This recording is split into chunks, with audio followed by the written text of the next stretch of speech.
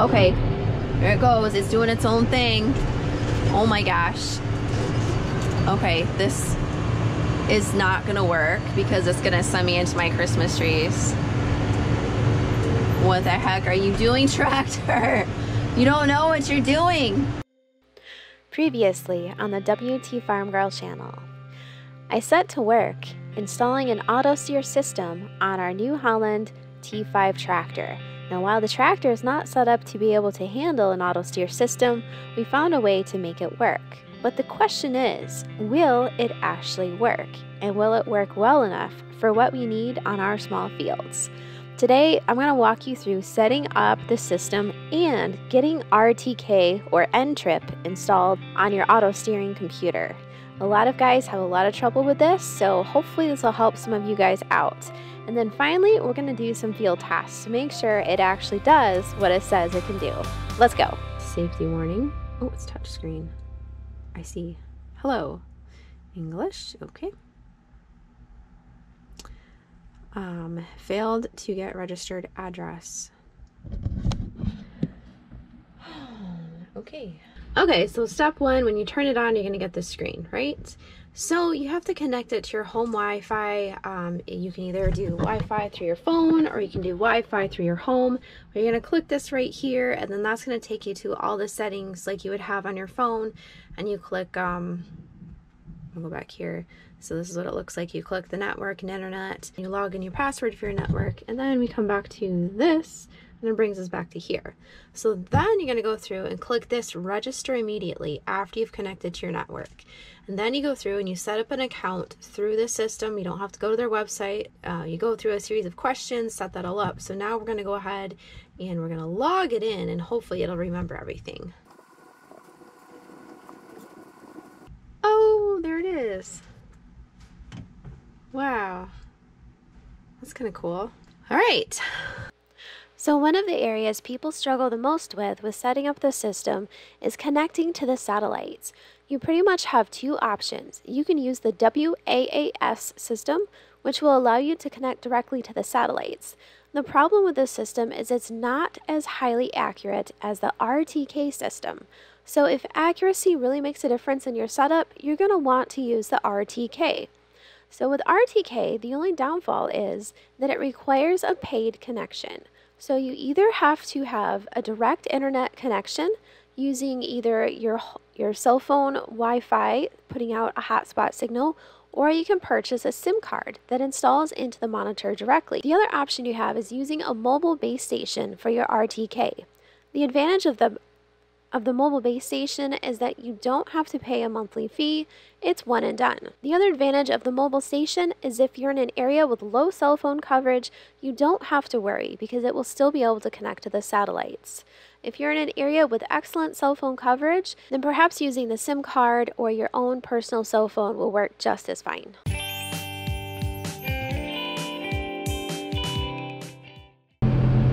Okay, so it's at least trying to find something. So those are the different options. It defaults to WAAS.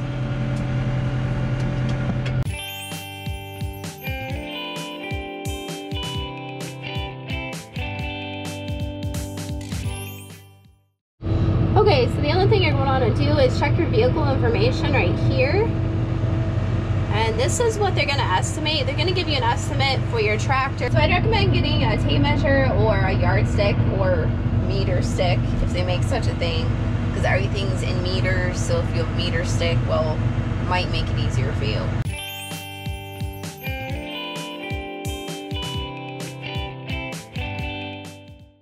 So it's going to be a little quirky, but you're going to click on the number over here and give it just a second, like right here.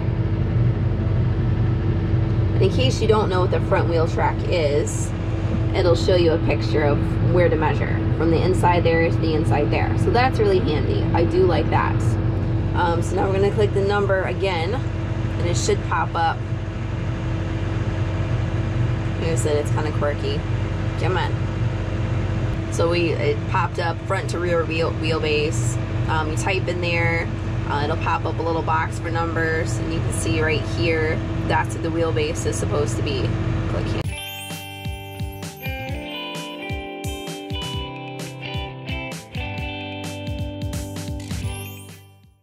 Okay, so we got that done. Now, so this is another key area you want to look at working with alerts.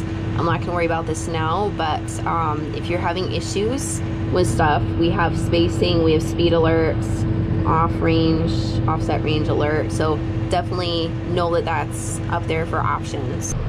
All right, one of the biggest pains in the butt is restarting the system after every change, because this is going to take a while to link in. So if you don't have a base station and you don't have anything fancy and you don't have a SIM card, so what you're going to do is you're going to go into settings, and then we have correction signal source. Come on. And so we're going to use SBAS, and it defaults to WAAS. And for the most part, that seems to work. Now, the difference between this and this is that this one's going to be more advanced. This one's going to have a lot more accuracy than this one.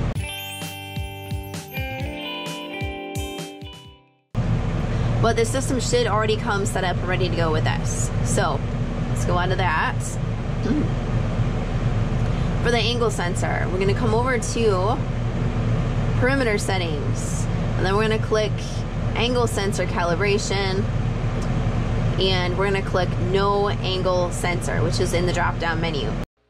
So the angle sensor is a little bit different. You're going to select no angle sensor as your option. And then in the top box, you're going to type 16. And the bottom box, you're going to type 50. And then you're going to click OK for both of those. Do not click the detect the transmission ratio. Don't click that. That'll mess everything up. So after you click OK for the first two boxes, then you can go back and calibrate your tractor next. You have to do this step first before you calibrate your tractor. So tactically now, we should be able to plot out our first, go away, first one. Let's see, is it vehicle information? I think it was still perimeter settings, vehicle calibration. Okay. For vehicle calibration, we're going to go to start calibration. Click start. All right, so we are already set up in point A. You want to make sure you have 50 meters, and it will tell you how many meters you have right there as you're driving. People often wonder what the advantage of using an auto steer system is if you're not a row crop farmer. Right here we have a very good example. This is me spreading fertilizer on my hay fields. If you look very closely, you'll see the rows are not exactly straight, and it's a little difficult for me to calculate where I'm at certain points of the field. Now, while you might consider some of the lines to be fairly close and accurate, others simply are not. And it's anyone's guess, especially when you're driving on the field, how close you actually are to the other line. The problem is you could end up over-fertilizing or, of course, under-fertilizing. And then you could also make more trips around the field, which leads to ground compaction. So if fertilizing, which isn't the end of the world, can be messed up a little bit, think about seeding. If I go through and overseed my hay fields, which is a big deal, I definitely don't want to waste seed in areas that have already been done, nor do I want to miss areas that really need it. Now this grass is really tall, so it's a lot easier to see my tracks. But when the grass has been cut, it's almost impossible to see where you've already driven. Fortunately, I didn't do too bad of a job, but you can see where it was a little bit wonky. So we're gonna go ahead and say confirm. This is gonna be point A. This is me just driving along. I forget how fast it says you're supposed to go, but not super fast. And this is what I mean by watching out for cords with dogs. 50, 51, 52, 54, 55. All right, so we're gonna stop right here. Confirm point B. Okay, we're not done. So now we have to turn the vehicle around to point B with a vehicle head facing point A. Then tap start so that it travels to point A along the guidance line you've created in auto steering mode. So we're coming along to the line. Starts with the vehicle.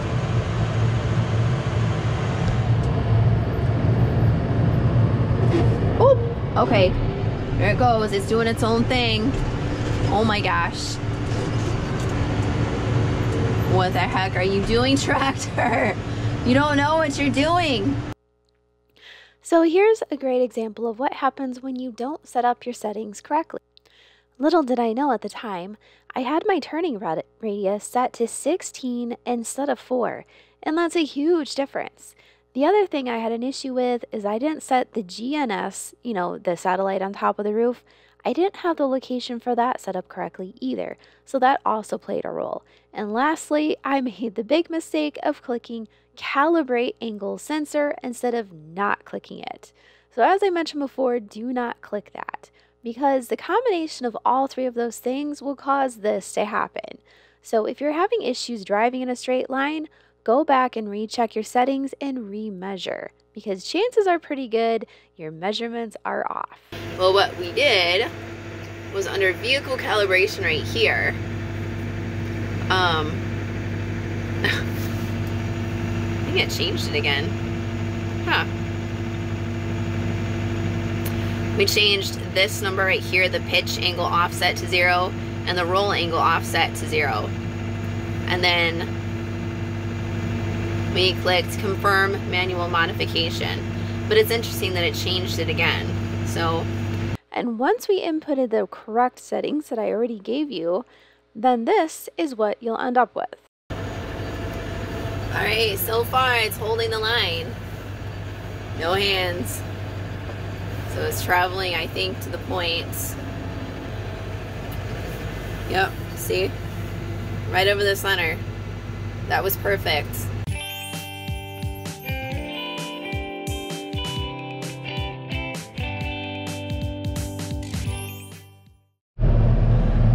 So if you're in the United States, you might have the option of having several free sources for network RTK or N-trip. N-trip allows you to have a more precise control over your tractor's stance on the ground. So you can do SBAS, which defaults to WAAS, but you might have a little bit of variation as to your rows. So if you want it more precise, such as you have a smaller field, you really want to dial it in, the network RTK. So this is a network RTK, or you can use a mobile base station, and then N-trip. And so you have to select N-trip, and then it's not going to do anything. So you have to click it again, and then you're going to get this. So hopefully you've already registered an account, and it should give you all this stuff already. So we're going to go through this for the first time and see if we can get it to work. Another very important thing worth noting is that you absolutely need an internet connection to use RTK. While the actual N-trip can be free in certain areas, other areas charge a subscription, you have to use an internet connection. So whether that's Wi-Fi from your phone or a SIM card or an RTK base station, such as what is sold along with this auto steering system, you do need some way to connect to the internet. And we'll discuss the pros and cons of RTK versus WAAS in just a little bit. Now here in Michigan, we are actually pretty lucky. MDOT, the Michigan Department of Transportation, actually offers it for free. So we signed up for an account, and we're gonna see if we can actually get this logged in here. Now I talked to a farmer friend of mine, and he has not even done this before. So what we're doing is pretty significant if we can pull it off. But supposedly you can log in, and that will give you free R-trip. So let's give this a shot. Alright, I think I picked one up. Oh, ah! I got it! I got it connected! Look it! I got it! Alright, so this is what I downloaded. This is from the Michigan MDOT. So as far as the host, you have to put an IP address in, and if you're in the Michigan area, let me see. Shoot, where'd it go? I just saw it. Okay, right there. So that's the IP address right there. I mean, at least as of 2023. So you use that IP address, and then because I am close to Grand Rapids, I don't know if this would work for everybody, but it's suggested to use ports 10001 through 10006. So I tried 10001, and after I put the port in, I clicked get source or get node, and then I made sure my account information, my username, and my password was in there, and it went through. It worked. So maybe now we can actually get this rolling. And I've actually gotten further than some of my friends have gotten, because they have not managed to pull this off. So, oh, and apparently my dog wants to get squished. Heidi, you gotta move your head. You're on my clutch. So I will do my best to include information in the video description in case you need to try it. And if you're not in Michigan, I did find a website that may be able to help you. I don't know, but it'll give you a good starting ground. Also, if you happen to have your system showing you driving backwards instead of forwards, which means instead of a line coming out behind you, the line's coming out, well, in front of you, you need to restart your system and it should straighten itself out. Also check your GNS receiver on your roof to make sure it's facing the correct direction.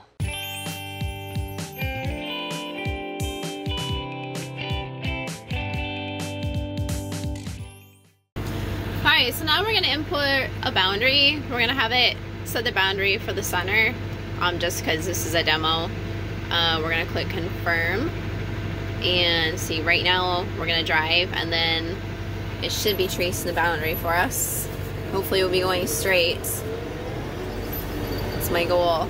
Okay, I had to restart it and it put it back the right direction, so that's good. Alright. So now we are redrawing our boundary line. It really will not let you drive without a boundary line, so I guess that's probably a good thing. So the red line is going to be your boundary line, and then I think the blue line that it draws is your working line.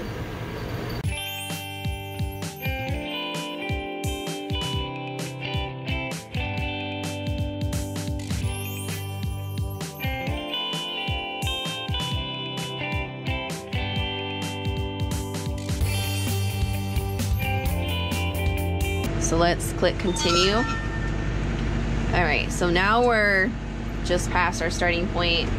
So, oh my goodness gracious, okay. So it is trying to turn us. We have a hill here, so that makes me really nervous that it's doing this on its own. So this is like the really sketchy area because we have some obstacles that we have to go around. And I just really want to see if it can take the turn. Obviously a lot of this right now is just getting used to the controls and what they do. Reading through the manual, you know, manuals can be confusing. Actually, I'm off to the side quite a lot.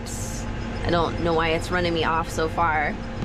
You can see my tire tracks.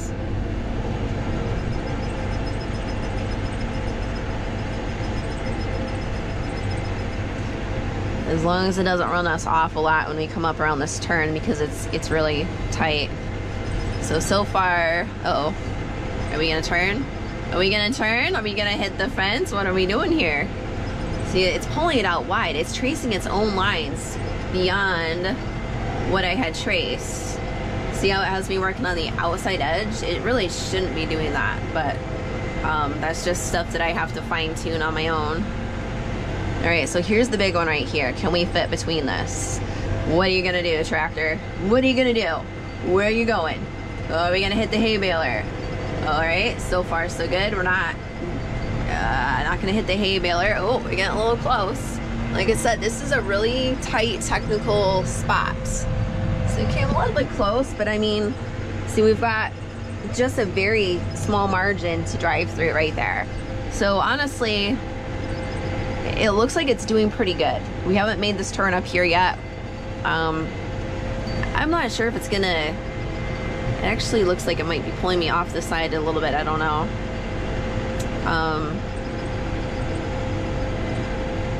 So let's see.